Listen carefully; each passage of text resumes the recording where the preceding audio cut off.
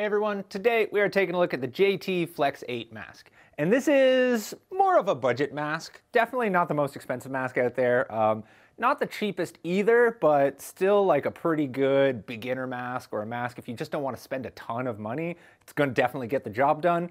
The main reason for that is it does come with a dual pane lens, which honestly, if it doesn't come with a dual pane lens, don't buy it. Just trust me on that. You don't want to deal with that.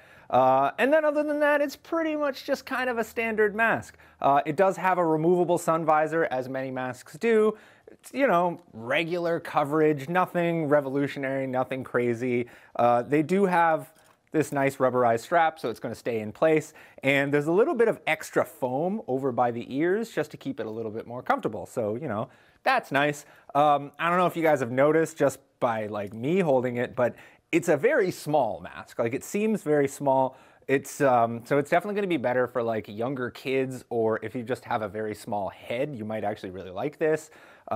If you've got a gigantic head, this might not be the best mask for you, but you know, that's up to you.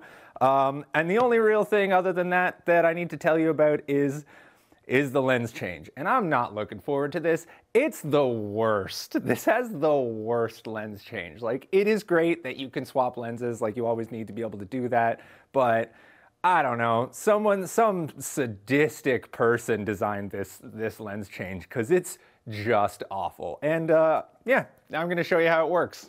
So the first thing you want to do is just remove the visor so it's not in your way while you're doing everything else. And to do that, you literally just pull up on it and it's going to pop out of the frame.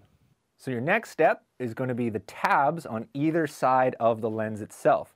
All you want to do is pull in towards the center of the mask, and you're going to feel the two tabs on each side pop out.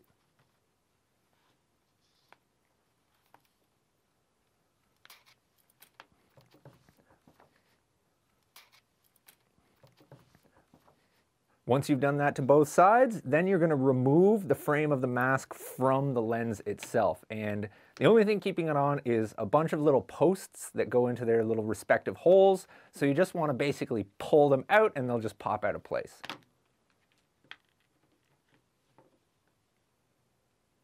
So your next step is to remove the lens from the liner. And there's not really a good way to do this. The lens is held in with a bunch of prongs with teeth on either side, and you essentially just want to pry the liner off and just sort of pop all those teeth out. We did find it was a little bit easier to start around the top of the lens and then work your way towards the nose, but whatever way works for you, as long as you get it out, that's all that matters. Then you just do what you need to do, either clean your lens or change your lens, whatever, and then we're going to put it back in. So at this point, you just want to put the liner back on around the lens.